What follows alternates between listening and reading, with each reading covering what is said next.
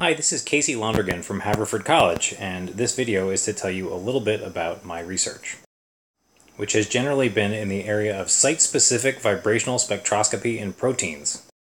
Proteins are long, stringy molecules that either fold over onto each other or don't fold over onto each other, and then have very specific jobs that they have evolved to do.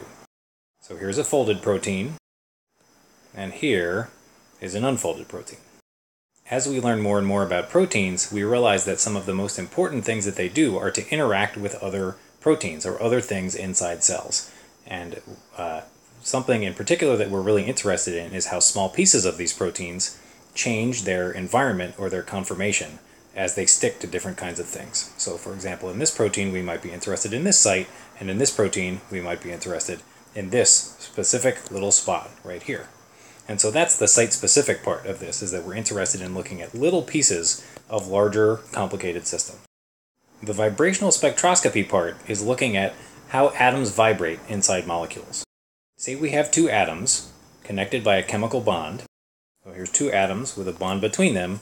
These bonds can act like springs, and they will vibrate at specific frequencies. If we put these atoms with this kind of a bond into a couple of different environments, say water or oil, then the frequencies that the atoms vibrate at will be different. And we will see two different signals using light to interact with these atoms in two different environments. So if we take these atoms that respond differently to different kinds of environments and we put them in the middle of proteins, as these proteins change their shape, these atoms end up in different environments and we will see changes in the spectrum. If we look at the inside of proteins, like in this example over here, we can learn things about chemistry that happens inside proteins. And one thing that we've been learning about recently is how bacteria make complex molecules using proteins like this that interact with lots of different other proteins.